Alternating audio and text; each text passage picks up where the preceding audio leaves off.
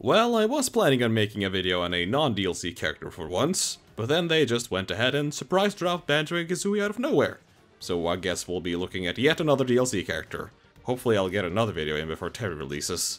Now, in my opinion, Banjo is probably the least DLC character we have seen so far. He actually feels like a character that would be in the base game, and his hitboxes do kind of reflect that.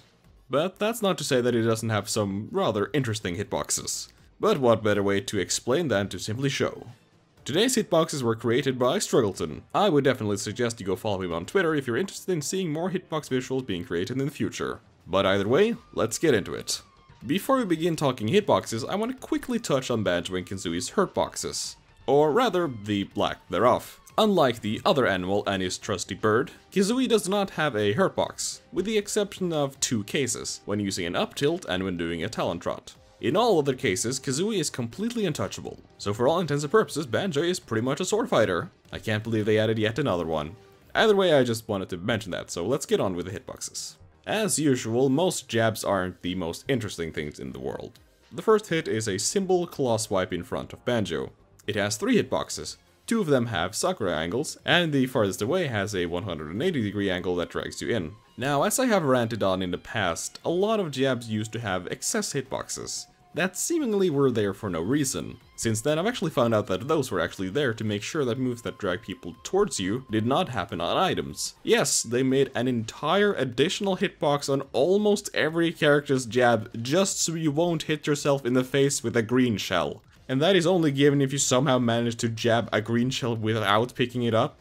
It's such an extremely minute detail that I can't believe they actually bothered to do it. Especially seeing how there are so many other hitboxes in this game that just don't work or have pretty huge flaws.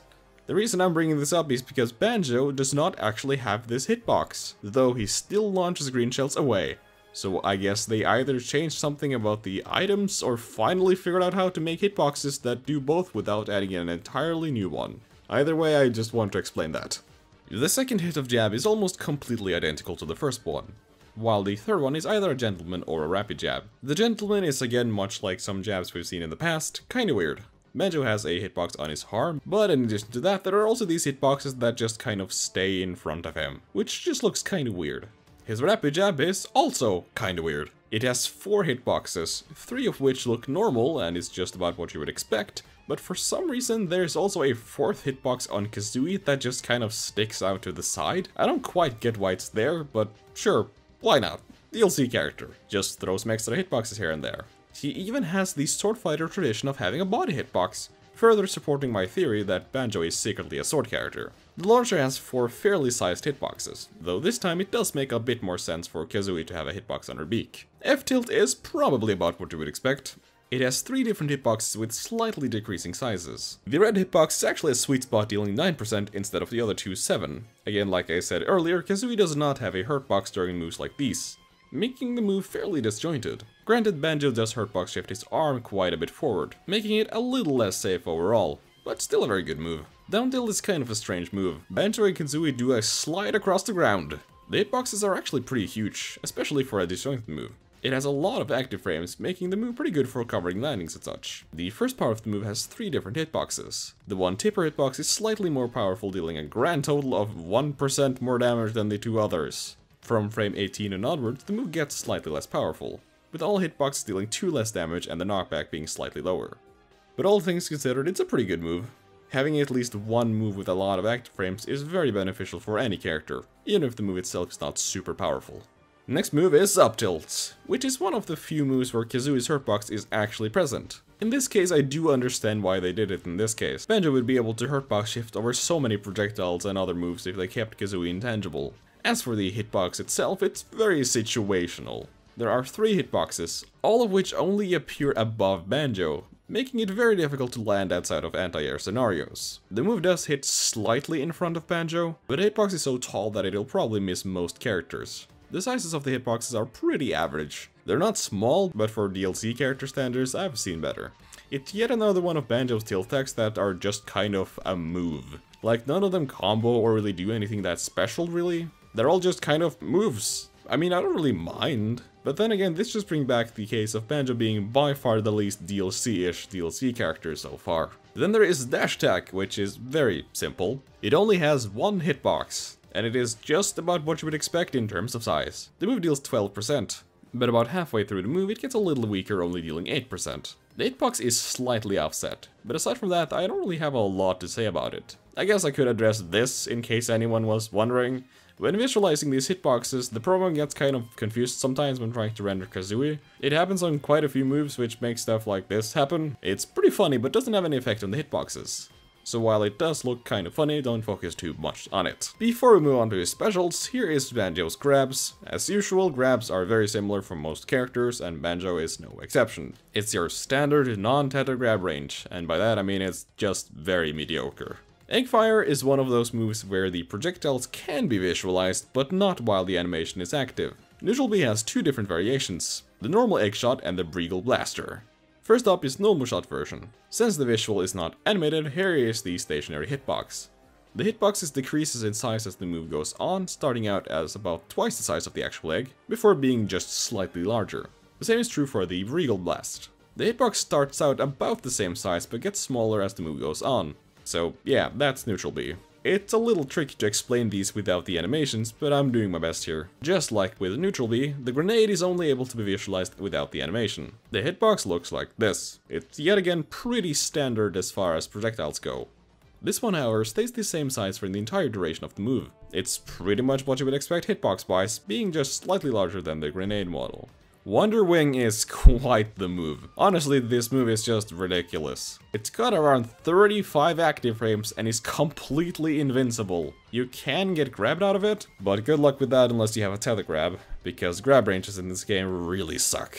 The hitbox is actually not super huge, but the active frames certainly do make up for that. The move can actually 2-frame, which is just great. The move starts out dealing 22% and packs quite the punch. After 12 frames, the move gets a little weaker, only dealing 16%, and has significantly reduced kill power. It seems like every DLC character has to have some sort of tool to invalidate zoner characters. Whether it be counters or reflectors, bounce, or an approaching option that is straight up invincible. They certainly don't do zoners any favors. But small, fast rushdown characters with solid kill power and stupidly fast frame data, now that's fine. Up B does not have a hitbox while ascending. The launch platform that drops, however, does. Kind of like how Sonic's Up B works. The platform hitbox looks like this. It's pretty big all things considered, however, because of its fairly slow frame data and lack of knockback, you're probably not going to be gimping characters unless they have really high percent. You're probably not going to be gimping characters unless they are at a really high percent or have very bad recoveries. Next up is the Smash attacks. Up Smash has a lot of different hitboxes. The first part of the move has a hitbox that covers the ground on both sides. The hitbox launches up and towards Banjo, setting up into the second part of the move. The rest of the move consists of 3 multi-hit hitboxes. The only difference between them is the angles, which try to keep the opponent inside the multi-hits. Finally, there is the launcher, which looks pretty similar to the previous part, but is slightly bigger. This move is pretty good overall. The multi-hits are actually very consistent and makes the move work well. Forward smash is honestly not really that exciting. It's a very standard overhead hit towards the ground, you know, kinda like a sword fight. Okay, I'll stop. The hitbox is pretty good, and it is active during the downswing, which is pretty nice. The move does not have any sour spots, all the hitboxes deal the same damage and knockback. Aside from that, the move is very simple. No random extra hitboxes and that stuff, just a clean hitbox. Keeping with the theme of simple hitboxes, we have down smash, which is just one singular massive hitbox on the ground. It's very powerful for its size and lasts for a pretty long time as well, lasting a solid 5 frames. I really don't have a lot to say about this one, it's just a singular huge hitbox. It's nice to see that not all moves have to be moves with 6 different hitboxes in like 3 different parts. Finally, we'll be taking a look at his aerials. Up air is pretty interesting. The first part of the move is a bit of a scoop that tries to set up into the second part of the move. During the first 2 frames there are 3 hitboxes. The 2 hitboxes on the side drag you towards the center, while the middle one launches you up. The second part of the move is a pretty standard launcher hitbox. The hitbox on this move is actually pretty ridiculous, taking into account that the move is pretty much completely disjointed. The hitboxes here are very generous, just purely in terms of size is almost comparable to Cloud's Smash 4 up air. Granted, Banjo is not as fast in the air as Cloud, neither does it last for as long in terms of active frames, but regardless it's a very good hitbox. Also, the fact that Banjo has 2 jumps certainly does help this hitbox. The only real bad thing about it is that the move is not particularly strong. It doesn't really deal a lot of damage, nor does it kill at any reasonable percent. But it's still a great move for anti-airing and juggling. Neutral air is your run-of-the-mill multi-hit neutral air. Now, I haven't really talked about multi-hit nairs much before this, and if you've never seen a hitbox visual for a multi-hit nair, you'll probably be a little surprised by how they look. A lot of them just use 4 hitboxes around the character and have those hitboxes activate and deactivate over and over again. It's pretty interesting. As for the hitboxes themselves, in this case there actually is 5 hitboxes. The yellow one on the top right is actually 2 hitboxes overlaid. One that hits ground opponents and one that hits aerial opponents with some different angles. I don't really know why they did this, seeing how all the other hitboxes have flags for both aerial and grounded opponents. Maybe it's for hitting people on platforms? It's the only thing I can think of. Either way, these hitboxes, just like many other multi-hits, try to drag you into the hitboxes coming later. Until the move finally ends in a launcher hit, which is about what you would expect. Next up is Spore Air, which is a pretty alright move. The move only has 2 hitboxes, and they are both identical. For the first 3 frames, the move deals 15 base damage, while during the last frame it only deals 12. The move is very strong, but similarly to a lot of other Banjo aerials, it's fairly slow and pretty laggy. Back air is certainly an interesting move. Its hitboxes are certainly interesting. The first part of the move has 5 different hitboxes, and they're all just kind of jumbled together. I'm going to save you the details on this one. Some of them are aerial only, some of them are grounded only. The only one I feel is interesting to talk about is the taper hit, which only hits grounded opponents. It launches up in a weird way if you cancel the move, which could lead to some fun stuff, but aside from that, the rest of the hitboxes just link into the second part of the move. This move has 4 hitboxes, 2 for grounded and 2 for aerial. There's a bunch of different angles here, but they all serve the function of leading into the launcher hit coming after it. Again, there is this weird appendage hitbox that the Rapid Jab had. I don't really get why they put them here, it just seems very random, but I guess they don't do much harm. The final hit only has 2 hitboxes. It's a pretty standard launcher hit, nothing that special. These hitboxes are actually pretty great. They're actually quite a bit larger than you would expect. Banjo is slightly showing his DLC here. And for the last hitbox of the day, we have Down Air. The first part of the move has Banjo and Kazooie diving downwards. During the first few frames, the move spikes. I know, a down air that spikes, could you believe it? The later part of the move simply launches them away. The hitbox is nothing special, it's just a single hitbox and nothing else. If you hit the ground while using this move, it does have another hitbox. It's actually pretty huge, but it does have some serious lag afterwards. The hitbox is not super strong, but it's nice to have if you miss the first part of the move. And with that, we have covered all of Banjo's hitboxes. All things considered, these are by far the least crazy DLC hitboxes out of any DLC character I've covered so far. Most of them are pretty fair and fit the moves they accompany. As usual, if there is a character you want me to cover in the future, let me know in the comments below and I'll consider it for next time. Oh, and also, I went ahead and I created a Discord server. It's still under construction, so there's not a lot going on there at the moment, but I think it can turn into something fun. So if you want to come and hang out and, I don't know, do stuff, post some memes, I guess, then there's a link in the description to that. Anyways, that's all I got for now, so until next time, thank you for watching.